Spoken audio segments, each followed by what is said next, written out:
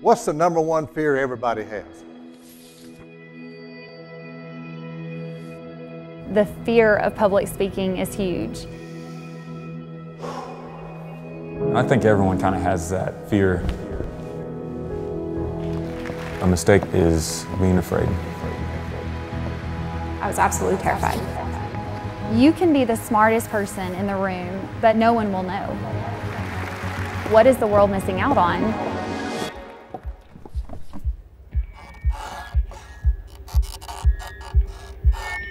How do we help them get over their nervousness and their fear of speaking? Remember, number one fear in the world. Good evening, ladies and gentlemen. Let's make him welcome Joe Griffith. The fear of speaking is always listed number one on any list of fears, and always has been as long as I've been around. Joe, the creator of the course, Joe Griffith, he spent several years on the speaking circuit. That's great. I always love it when they introduce you as somebody who's made over 200 television commercials, and then you get up here and people look at you like... He was in the Navy, he was a comedian, he speaks to all these CEOs, he did all this different stuff, and he was an author. He knew the people, he had the experience. It's not just a job. It is truly a passion. I feel very fortunate that I got to make a living for 30 years as a professional speaker. I got to be successful because so many people reached out, made a phone call for me, told somebody to put me in front of their audience that gave me the exposure I needed to launch my career. That's why I'm giving back. One of the things that makes this course really unique is that Joe, this is his concept. He knew what he did and it kind of lived in his head. When I initially started this class, I thought since I was the only one teaching it for so long that it was me.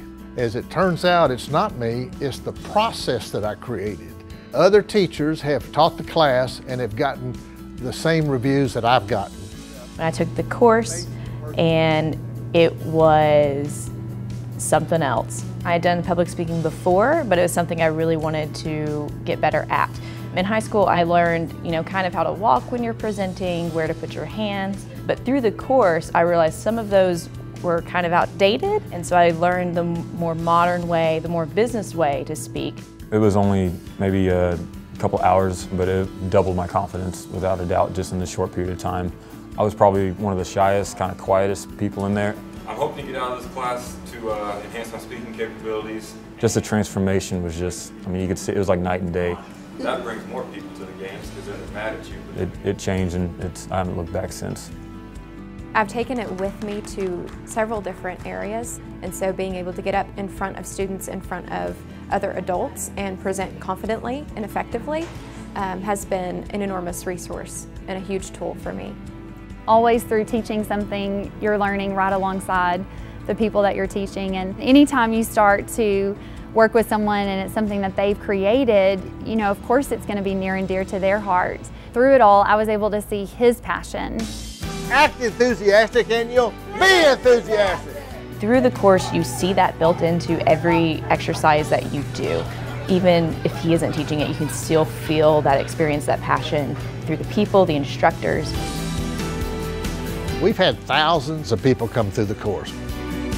The most common comment, why hasn't somebody else taught us this?